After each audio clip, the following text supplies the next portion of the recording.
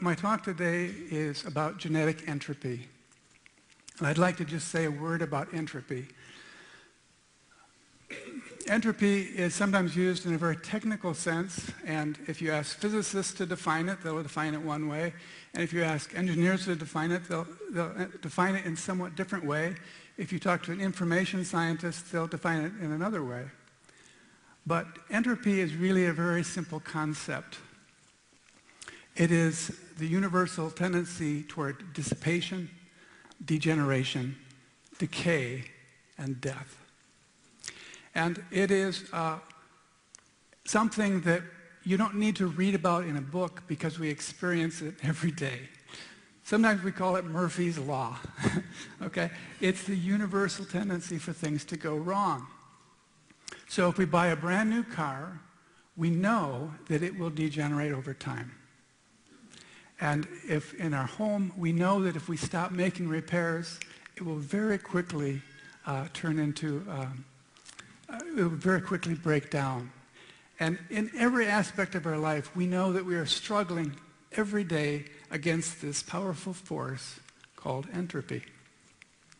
So, would it be surprising to learn that entropy applies to biological systems and that entropy applies to genetic systems? Of course, it should be obvious that entropy applies to living systems as well.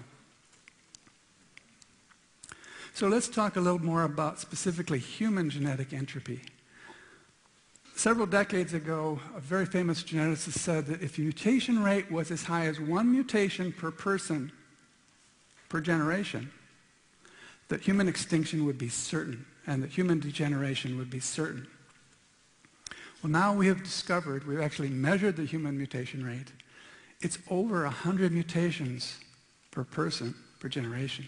That means that each of you have 100 more mutations than your parents had. And that parents, you have transmitted that to your children, and the children each have another 100 mutations. Every generation, 100 new mutations are added to the genome. And that's the lowest estimate. I believe the actual mutation rate is substantially higher than that. So by now, we have tens of thousands of bad mutations each. So let me just ask you, how many of you are mutant? Okay? We are all mutant. We are seriously mutant. Now, statistics show that 2 to 3% of all newborns have visible birth defects, a very high rate.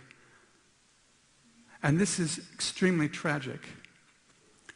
But that 2 to 3% represents just the tip of the iceberg, because most mutations are too subtle to show a distinct effect. It's like rust on your car. You don't see every atom as it rusts. It's only the accumulative effect of many rusted, oxidized atoms that cause visible rust. So in terms of this genetic load that the human population is accumulating, we have now classified over 6,000 human Mendelian genetic diseases. And you have to understand, again, this is just the tip of the iceberg.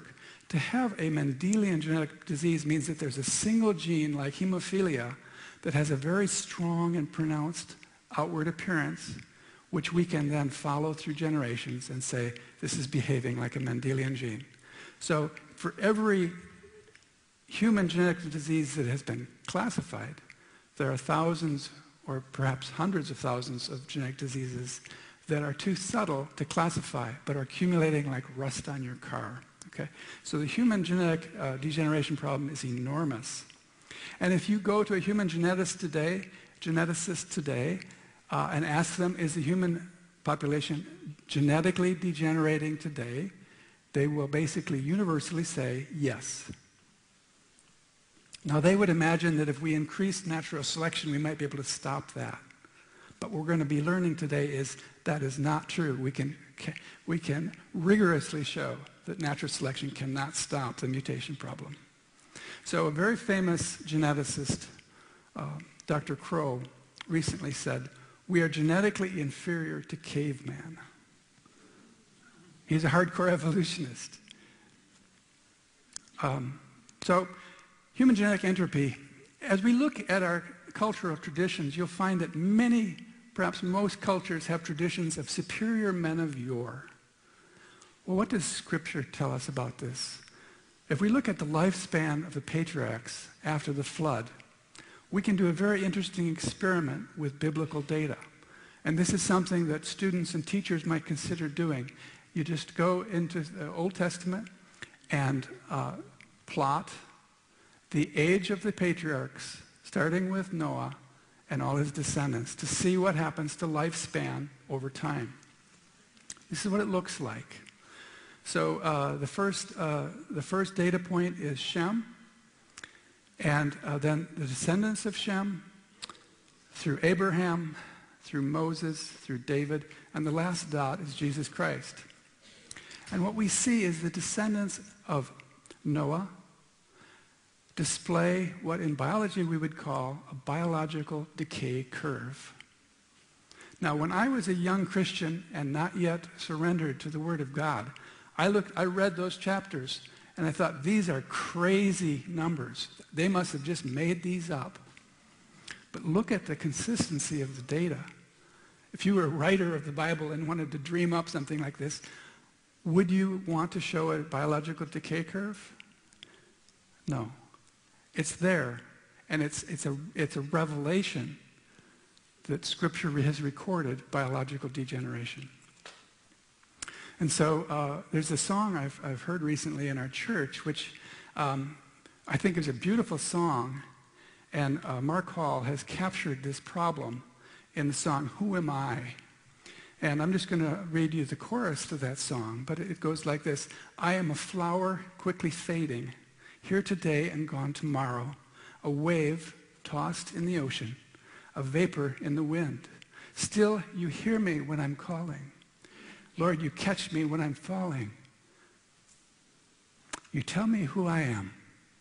I am yours. So, guys, this is kind of us, okay? The letters in our genome are kind of dissolving. They're being scrambled by mutation. And as that happens, our body falls apart. And ladies, I'm afraid you're subject to the same problem. So this is a visual image of what happens to us with time, both as individuals and as a human race. So genetic entropy is everywhere we look. It is painfully obvious. It is the bad news. It speaks not of creation, but of the fall. It is perfectly in keeping with Scripture. It reveals our desperate need for a redeeming Savior. The good news is in the light of the bad news, and that is that we can have salvation through Jesus Christ.